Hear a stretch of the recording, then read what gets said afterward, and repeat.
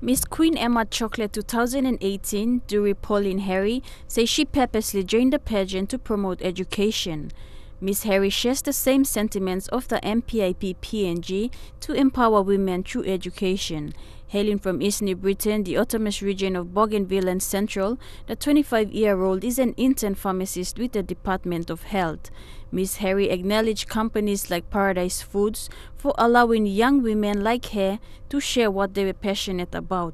Education, I believe, is the key to empowering young women to becoming confident young leaders in our country and, of course, for the future of our country. MPIP PNG is a not-for-profit organization that supports young women through the MPIP Scholarship Fund. So far, since 2011, it has assisted 204 young women nationwide with tuition fees. In 2015, Miss Abigail Habora made history for PNG to be the first Miss PNG to be crowned Miss Pacific Islands.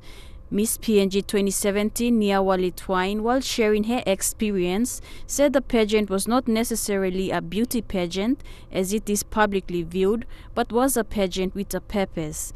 But I can by now say that it is not just a beauty pageant, it is a pageant with a purpose, a pageant that sees young women like me and many others and see the potential in them to becoming more than what they really are and give them that opportunity to speak for themselves. Miss Queen Emma Chocolates 2018 will be wearing the Baiwa label by designer Natasha Tamana Bai. She brings the number of contestants to 5.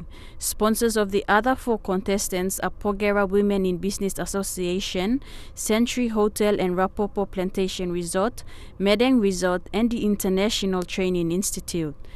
Charlene Airy, National EMTV News.